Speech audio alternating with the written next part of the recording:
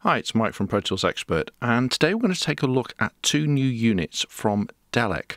Now, we featured these on Pro Tools Expert a little while ago because in our discussions we've been looking for some basic mic pre and headphone amps that we can put into a remote studio on a Dante equipped network. So this will be two videos. The first video will be my experiences of getting to grips with the Dante network and all the appropriate software. And then the second video will be a closer look at the two DELEC units, the NI0204 and the DIO. So back to Dante. Well, the first thing that I chose to do with my system here, because I've got Pro Tools HDX, I've got a system that has an HD Omni that I'm using for my monitor controller.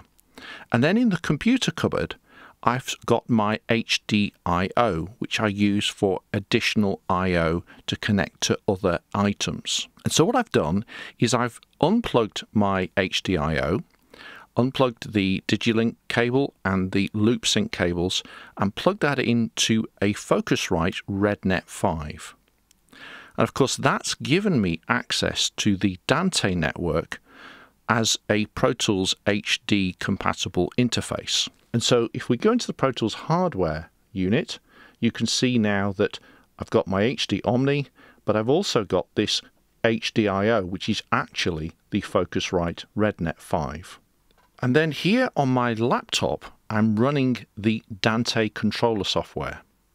And I'm in the routing page, and you can see here that we've got this section here with all the receivers. That's the inputs, if you like, to any Dante equipped unit. And then across here we've got the outputs. So you can see that I've got the DELEC units, the 0204 and the DIO, and we'll have a look at those much more closely in the second video. And then I've got all the I/O relating to the RedNet. And the thing about the Dante controller here is you can set it up so you're using it like a matrix. So here are on the transmitters, so the RedNet outputs, I've taken outputs 1 and 2, which are coming from my Pro Tools rig, and I've routed those into inputs of both the 0204 and the headphone inputs of the DIO. So my Pro Tools output is now picked up so that if I'm in a remote studio, I can plug my headphones into either of these units and hear the output of my Pro Tools rig. So if we look at the DIO, you can see here that I've taken the mic outs of the DIO here and routed that into inputs 3 and 4 of the RedNet 5. And so if you look on my Pro Tools rig, here, if we look at the routing, you can see that I've renamed them to the two relevant DELEC units so that I can easily just pick those up. And as you can see on my Pro Tools rig, it's picked up the mic that's plugged in to, in this case, the 0204. Just moving across the Dante controller software, we've got device information. So the 3 devices that are connected to my managed switch. And then we've got clock source, and I have determined that the master clock is going to be my RedNet 5, which of course is being clocked from my Pro Tools rig. And then the 2 DELEC units are being slaved from that master clock all over the Dante network. So I've got no worries about clocking. We can check the network status.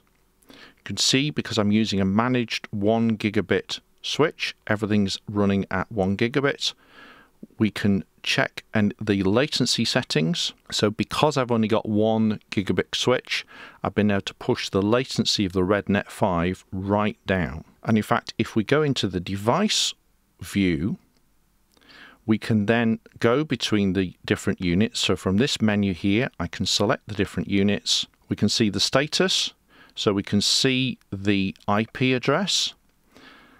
And here on the device configuration, we can set that latency. So again, because I've only got one switch, I've set it right down to 150 microseconds.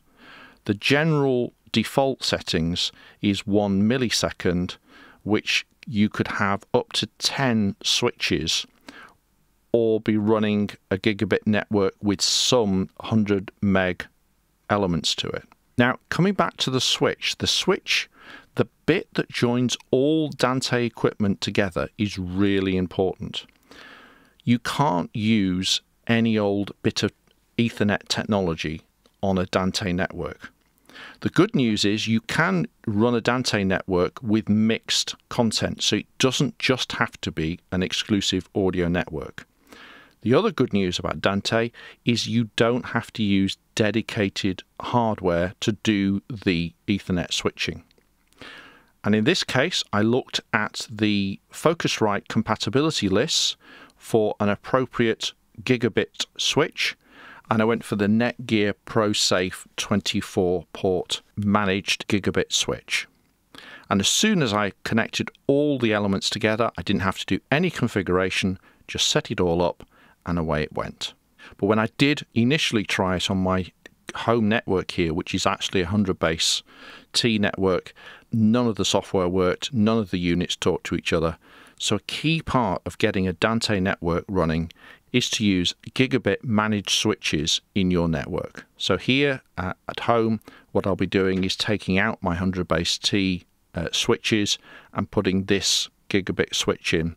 That way I can use Dante anywhere in the house and easily pick up a mic and headphones wherever I've got an Ethernet port, as well as being able to use all my normal internet and file server networking all across the same hardware, which again I think is one of the really good advantages of using a Dante network. Another little neat part of the Dante controller is actually, especially when you're fault finding, having these signal indicators. So you can see here I'm talking, and so I've got some audio indication, and that really does help in the process of actually fault finding and checking through. So again, I could go and have a look at the DIO, and you can see here that there is the mic preamp leaving the DIO. And again, I've got that same confidence that I've got audio leaving. And then we can go back to the main window, look at the routing, and again, we can see all the different elements of the routing. So I hope that's been a useful insight into my experiences of setting up a Dante network to review the DELEC NI0204 and the DIO units. And we'll be taking a closer look at those in the second of these two videos. I'll see you again soon.